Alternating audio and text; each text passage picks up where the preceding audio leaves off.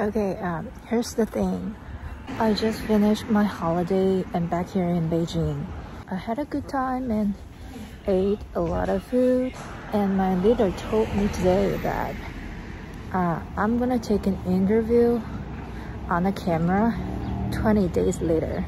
So I'm gonna go on for a diet and trying to lose weight as soon as I can. So basically, my strategy is to lower my consume of carbohydrate, oil, and sugar, and eat more of protein and vegetables. I bought all the ingredients and trying to get prepared for the following days. It's not my first time trying to lose my weight. I'm gonna use a kind of diet called carbohydrate cycling diet and set my everyday diet into 3 kinds: low carbohydrate day, medium carbohydrate day, and high carbohydrate day. I'll record my menu in my losing weight vlogs, so see you tomorrow.